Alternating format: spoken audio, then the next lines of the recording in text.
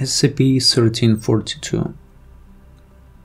In most cases, the SCP Foundation deals with active anomalies that typically exhibit aggressive behavior and attempt to destroy particular humans, our civilization in general, or the fabric of time and nature itself.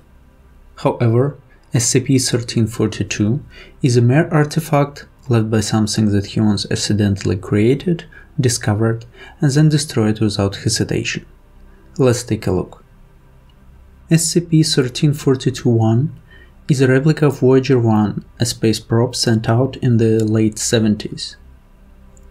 In addition to scientific instruments, it contains a gold-plated disk containing basic information about human civilization, such as images, music, photos, and greetings in 55 languages.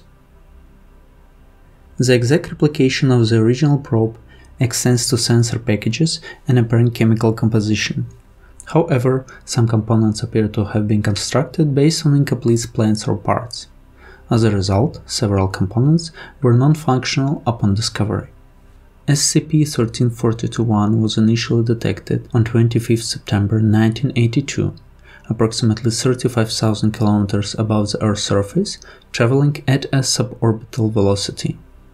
2 days later, it crash-landed 300 km east of Baker Island, Pacific Ocean. SCP-1342-1's detection was possible due to a large burst of Cherenkov radiation that occurred upon its appearance. It was currently unknown how SCP-1342-1 remained intact during its descent, despite appearing to have similar chemical composition to the original Voyager. SCP-1342-2 is a gold-plated phonograph record with specification matching the golden records carried in the Voyager probes. Instructions for playing and decoding remain original.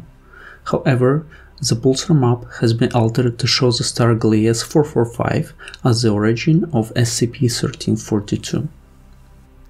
For reference, Gliese 445 is a small star approximately 17 light-years from Earth, and Voyager 1 is meant to fly near it in around 40,000 years, if it's lucky enough.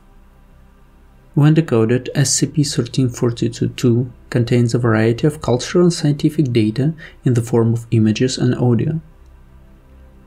Approximately 2 hours of audio recording are present, consisting of various forms of music and atonal buzzing. Part of the music appears to be an excerpt of Cavantina from the String Quartet No. 13 B-flat, Opus 130 by Beethoven.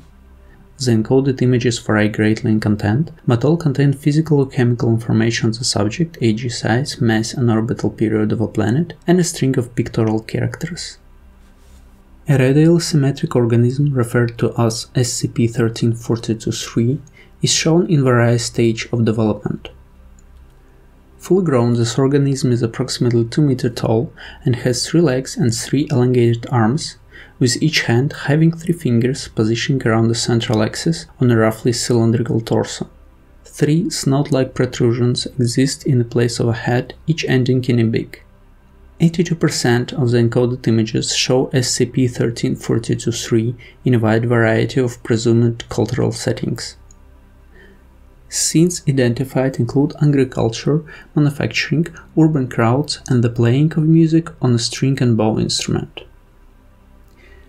Images of a number of celestial bodies are also included, such as Venusian-type world with high atmospheric pressure and a star matching Gliese 445 stellar spectra. One planet shown has a partially Earth-like surface with visible liquid water, urban areas, and sandy desert. The planet has larger than expected storms and ice caps that would be suggested by physical quantities supplied by SCP-1342-2 and appears to be undergoing massive ecological collapse. An outline of a specimen of SCP-1342-3 is shown next to this planet. This planet is shown to have extensive orbital infrastructure, not limited to spacecraft manufacturing facilities, captured asteroid mining operations, and space elevators grounded near urbanized and wasteland areas. All of these images show the structures to be in a wrecked or neglected state. The final encoded image shows a vessel heading towards an extremely damaged torus-like space station with a 2 km diameter aperture at its center. 55 greetings in different languages are also present, just like the original golden plate.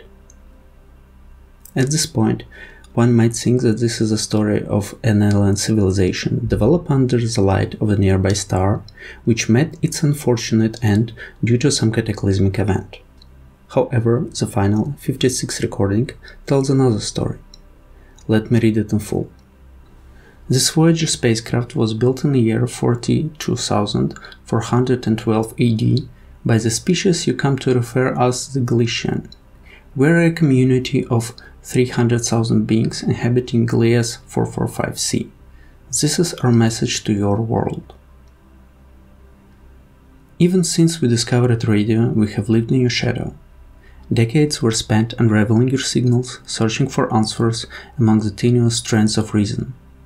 Through the static and the chaos we found you.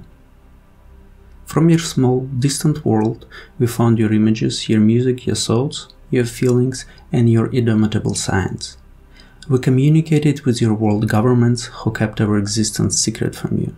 To prevent a culture shock with their own populace, or to reduce your impact upon our own species, it did not matter to us. We could touch the mind of another, and now we are not alone. We learned from you. The scientific revolution following our meeting was miraculous. We lived beyond our natural years and we lived well. Humans uplifted us into an Elysian state, but we could never thank you. From our faraway place, we quietly deciphered your secrets, and over time our technology became your equal. Together we went, advancing our mastery of the universe. We shared our technology with your leaders in secret to try and repay you for all you will do. In time came the gates. At a great expense of energy, we could obtain limitless velocity. With time dilation preserved, we could fly to the universe's birth and its death. The entirety of creation was within our mutual grasp. However, that would not be. Before we emerged, the people who live in your planet crippled us. From the sky above, in bright blue flashes, our lives were ended. We do not know the reasons, nor do we know why their hand was stayed enough to forestall our extinction. But now we live on a dying world. Our children are sick. Our water is polluted. We cannot maintain our technology. We will not go on. To save ourselves, we could have tried to destroy you. It cannot be denied, this is how some of us felt we should act. We could still hear your world, unknowing, uncaring. With what little power we had left, relativistic destruction could reduce your planet to ashes as it was forming. It is shaming, but we came so close. We hope you can understand why we thought what we did. But maybe, if you could change what happens, if you could destroy you, then you could save us. From the stars came Voyager, your gift. In sending your message, filled with your music and your joy, you showed such touching desperation to find another. We fell in love all over again. We had but one chance to put things right. I do not know if you can save us. I do not know if you can change who you one day may be. You say you're trying to survive through your time, so you may live into mine. I really hope that you do. But above all else, there is one thing you need to know. From one maker of music to another, across all worlds, all times, no matter what you do or what you become, you are nothing less than beautiful. So, once there was, or is, a civilization inhabiting Glias 445c. At some point they discovered radio technology and began intercepting signals we were beaming into the infinite void of space. Radio broadcasts, TV shows, satellite communication, and so on. Unknowingly, we fed our knowledge to this new civilization, accelerating their development to the point where they surpassed their creators.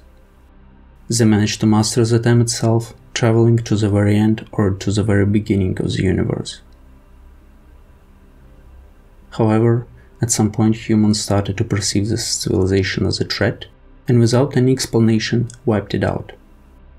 Only 300,000 individuals, a population size comparable to a small city, remained alive, far fewer than necessary to sustain their technology and society. They could go back in time and destroy humanity even before the first cells appeared on Earth, but doing so could cost them their own existence, as without our knowledge, they might not survive at all. With the dawn of their time came Voyager 1. Alongside it arrived among them, carrying information and music from a time when humanity was not yet capable of planetary destruction. And the Glycians responded, carefully recreating the message and sending it back in time, hoping that someday humanity would change its course, exhibiting a dignity and patience that we can only dream of.